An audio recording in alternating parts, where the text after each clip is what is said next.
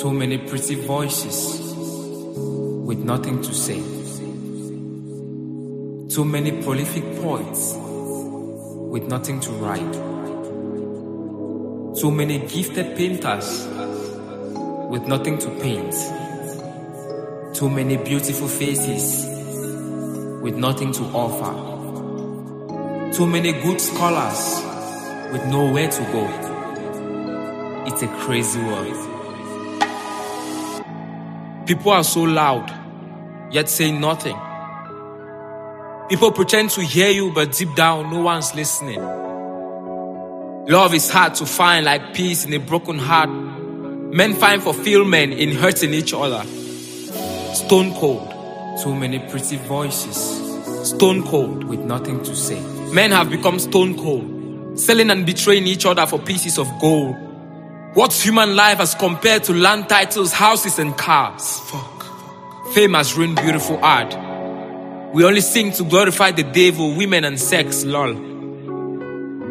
We flood the media with naked vixens, abusive men and dirty sex. Shameless. Hip-hop singers and rappers have normalized drugs. A baby now knows how to take a sniff even before she is born. Real men are hard to find, like young women in Kaba.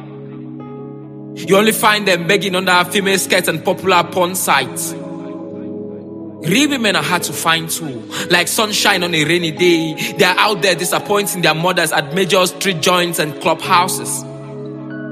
Funerals are better than marriages, I'm sorry. Beautifully crafted and celebrated nightmares by two lost persons hoping to find their way in relationships that never last for more than a year. Nonsense. Not like funerals are in any way better.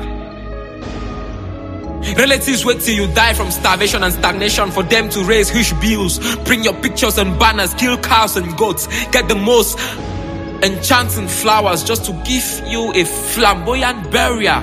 For what? The dead don't smell roses. Hypocrite. Yes, hypocrite. I call you hypocrite.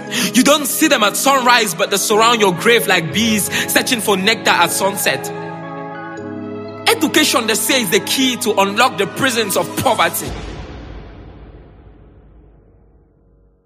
But how do we break free from poverty when education has become so expensive to afford? We only end up going to ghetto schools where the only thing we learn is how to defend ourselves from fights, endure terrible schooling conditions, listen to bitter and angry teachers. The church.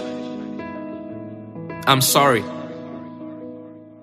The church is becoming a lucrative business. I see how clergymen are putting up infrastructures, purchasing news, podcasts from the pockets of the poor congregation, threatening us with messages of hell and promising us salvation.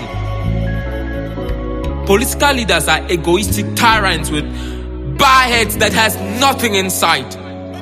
The only time they make sense are during campaign speeches, promising us roads and health care, but every day our hospitals are empty with no facilities. Empathy. Dear people, where is our empathy? Humanity has been sold for immorality, crime, and deception. Beautiful people walking the streets with beautiful smiles, but deep down they carry the brains of pigs. Yes, I said it. The brains of pigs. And one thing, I might hate the homosexuals, but the person I hate the more is the man who condemns the homosexual, but back at home, he beats up his wife and sometimes even receives bribes for services. Who are we deceiving? Answer me! Who are we deceiving? We are all sinners in different shells.